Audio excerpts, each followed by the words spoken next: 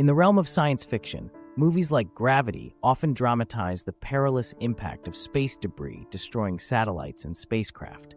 These futuristic narratives provoke serious thought about the growing problem of space junk in Earth's orbit and the measures needed to manage it.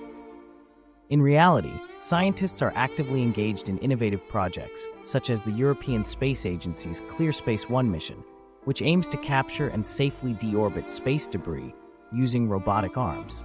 Additionally, concepts like laser brooms for vaporizing smaller debris and drag sails for controlled deorbiting are under exploration.